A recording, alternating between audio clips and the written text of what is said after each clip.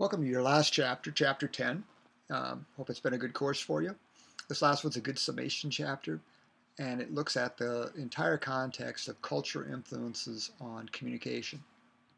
Context is everything, right? Um, Formal versus informal, social versus business, um, and so on and so on.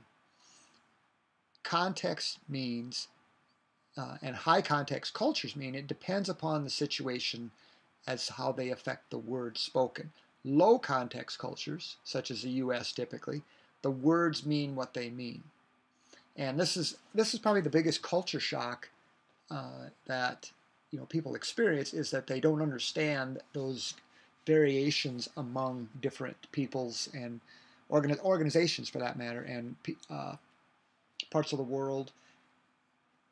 The key, I think, is understanding that contexts do change, that there is a variety among cultures, and the goals. The goals that your goals, your communication goals that you have established before you begin your um, your process of communicating. So we're just going to kind of skim over this a little bit. All human interaction is influenced by culture, social, physical settings. So this context, it's kind of to borrow a term from the military, it's called situational awareness. What's my situation?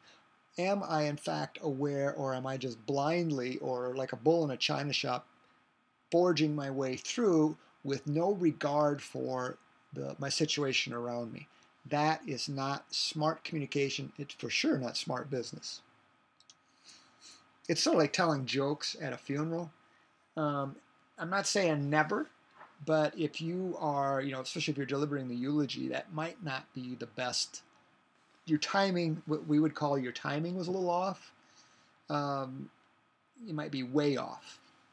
Even things as simple as the color, or to bring a present, the color of something, or to bring a present for a business dinner or something like that. The rules and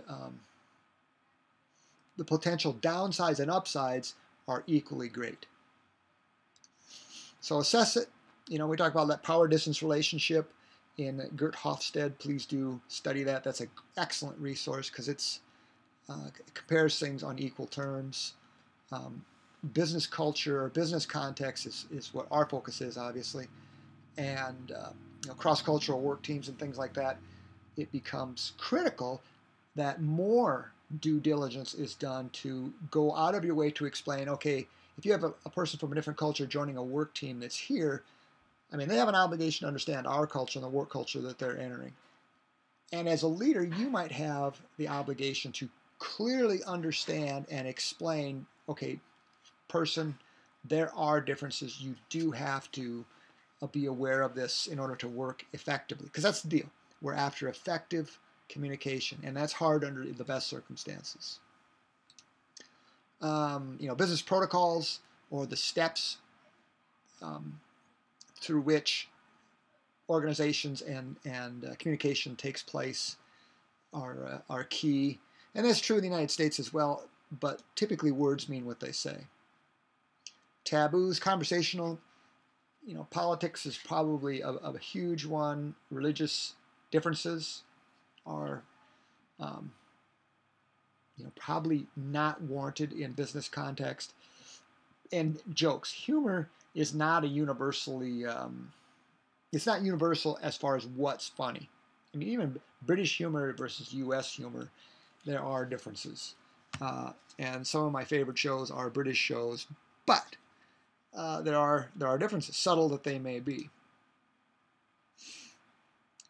Communication and business culture, and this is something we've talked about all through this course, influences leadership style, decision making, formality, the sociological implications, the org behavior context and implications of truly communicating. It's key to understand those things, or it's wise to understand those things. So take the time to do the research. Now, communication in a multicultural business context, the points here in the chapter give some various profiles.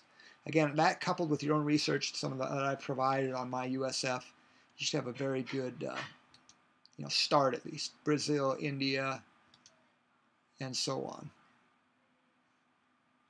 Knowing, seeking is a key thing.